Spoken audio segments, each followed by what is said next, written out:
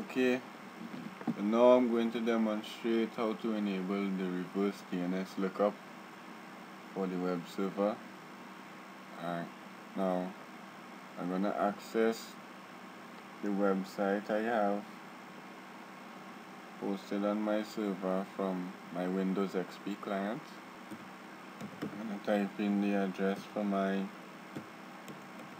website, which is www.dell.brand, and then my website has come up.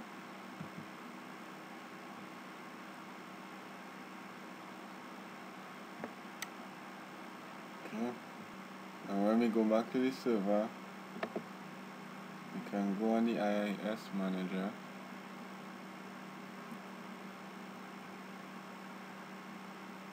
Going down on the site, I'm going to check the login. Now, in the log file,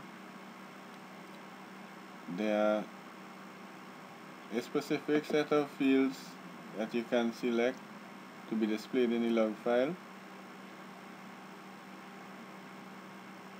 and by default you'll see the client's IP address. But with reverse DNS lookup now, when that's enabled in the log file, we'll see the DNS name on the log file. So I just selected a few here, right, for my log file, and you can specify the directory where you want the log file to be created. I can put in log files 2 and a new folder will be created. Then you can schedule the different options to when a new log file will be created. So mine's on hourly. Click apply, and changes will be saved. Now we can go and access the log file.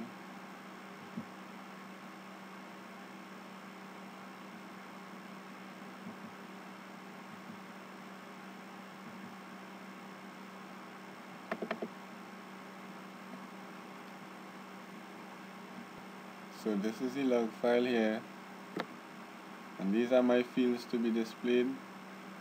S computer name, that is server name, the server IP, the port, the username of the client IP, and the client user agent, which tells you the type of browser they use to access the website. So if you look for the server name, we have server 08, server IP address 192.168.1.1, the port is 80, and for the username you see a hyphen, and for the IP address you see 192.168.1.3, which actually is the IP address of my Windows XP machine. Now I'm going to configure my server to enable the reverse DNS. So I go to Server Manager, I drop down my roles, and on Web Server here, I right click and select Add Role Services.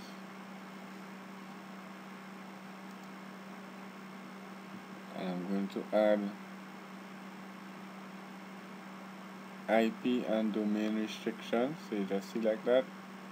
Now this can be added when you're doing the initial installation of the web server. You click next and install. So my installation is complete. I click close, and I can close off the server manager. Now I'm going to go back to my IIS manager and go back down to the website. So we drop in on the server, sites, my website, and I'm gonna double click on IPv4 address and domain restrictions,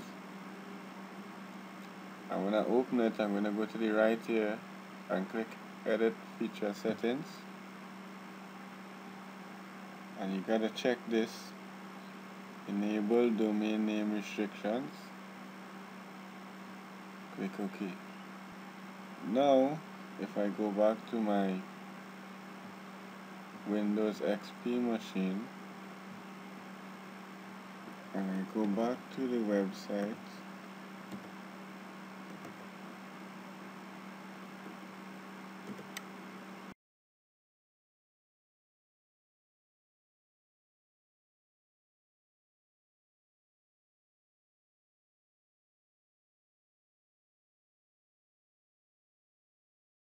I should see a change in the log file back over on the server.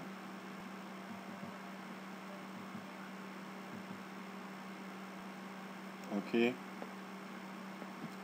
so here I have the log file after the reverse DNS is enabled, and we'll see the difference here. We still have the server name, server 08, server IP, the port, but if you look here under, well, the hyphen is still here for username, but for the IP address we see the domain name or the DNS name for the computer winxp.dumbtest.com.